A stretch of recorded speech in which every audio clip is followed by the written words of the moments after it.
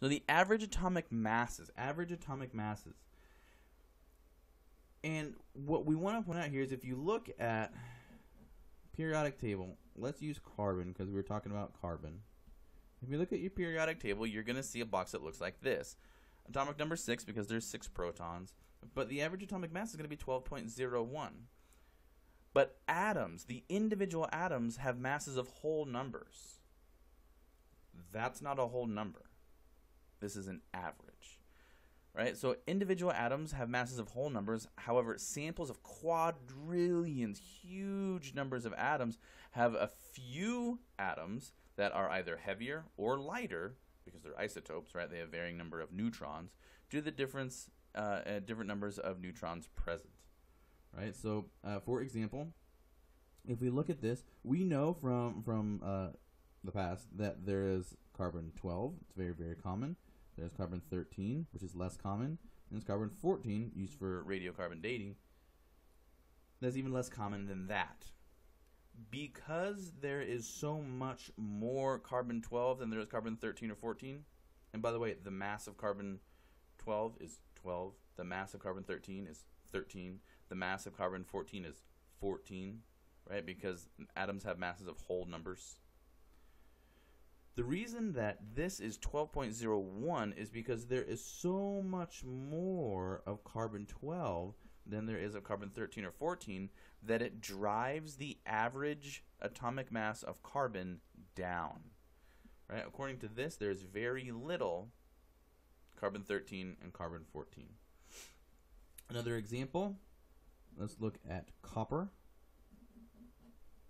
Copper has an average atomic mass of 63.55.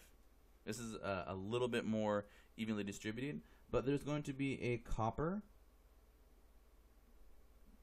63, and there's going to, oh, this is C. All right, you know what?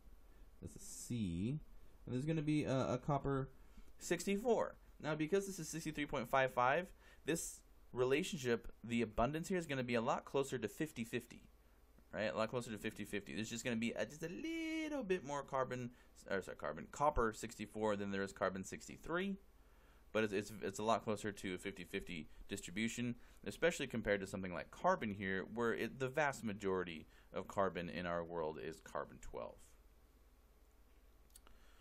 So percent abundance, it's the percentage of atoms in a natural sample, meaning it actually represents the natural world. Percentage of atoms in a natural sample of the pure element represented by a particular isotope. So what we do, if we want to calculate the percent abundance, we're going to take the number of atoms of a given isotope. So this would be like the carbon 12. If we're going to only pick out carbon 12, or if we're only going to pick out carbon 13, or only pick out carbon 14, the number of atoms of that particular isotope would go on top.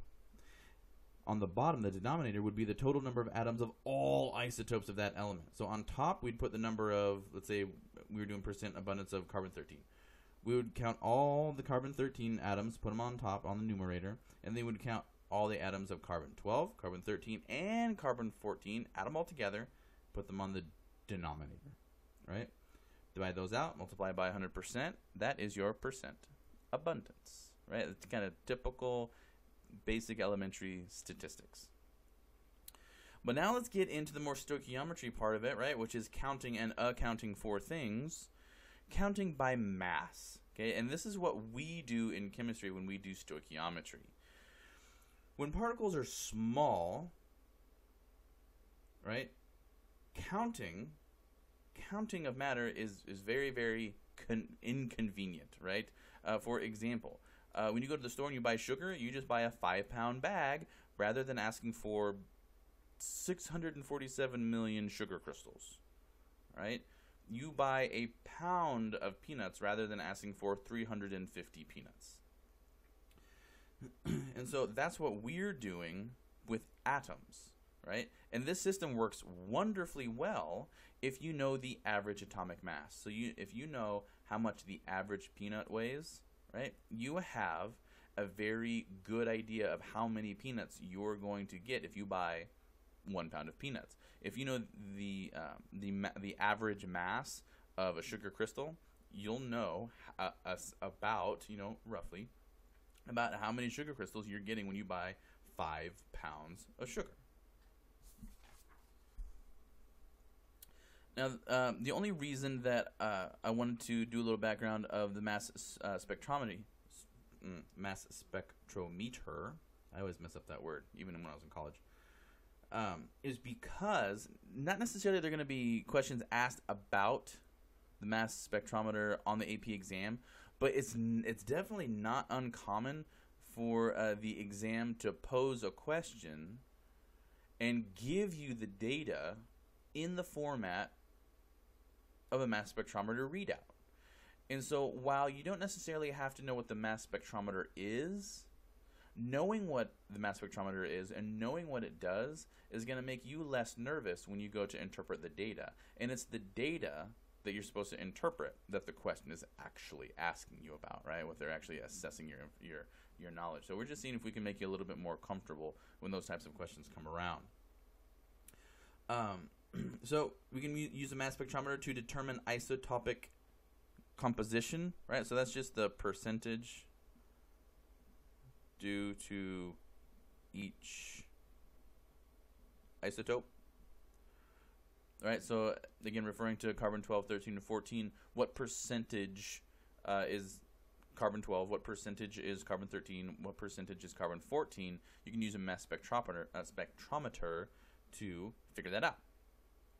So mass spectrometer will actually give you a readout, something like we see here, these two graphs right here. What we would do here, the example here is we're using neon, a natural sample of neon. So we load a pure sample of natural neon or some other substance. Here we're using neon. The areas or the peaks or heights of the bar indicate the relative abundances of neon 20, neon 21, or neon 22. Notice that the atomic number is always 10, right? Because neon has 10 protons, so that's not going to change. The number of protons is not going to change. As long as we're talking about neon, it's always going to be 10 protons. What may change is the number of neutrons. In neon 20, we have 10 neutrons. In neon 21, we have 11 neutrons. And in neon 22, we have 12 neutrons. So let's interpret this data. So as we look at this first graph, we always want to make sure we read the axes. We can have no idea of what a mass spectrometer is, but if we read the axes, we have a chance to interpret what's being said. So the ion beam intensity at the detector, right? Intensity, how much of it there is, right? Ion beam intensity at the detector. If we go back, right? Remember, these ion beams are being deflected and then being interpreted by the detector plate, right? So if there is a large intensity hitting right here, but a small intensity hitting right here, that means that most of what is being deflected has a smaller mass. A very small amount of it has a heavier mass. And down here on the x-axis, we have the mass number. So we see that there is a very large peak at 20, at a mass number of 20. We have a much smaller peak at 22 and an even smaller peak at 21, right? So this tells us that there's more intensity at 20, much less at 22, and even less at 21. This tells us that there is more neon 20 than there is neon 22 and even less neon 21.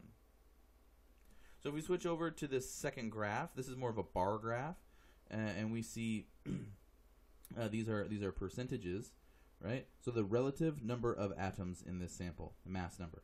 So again, we're talking about neon 20, 21, and 22. So neon 20, this is fully 91% of all the natural neon that exists in the world. Neon 22 is 0.3%. 0.3%.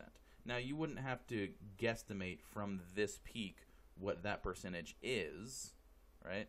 You need the machine to do that for you to actually interpret the very specifics of the peak intensities. And then neon 22 makes up about 9%. Makes up about 9% of naturally occurring neon, right?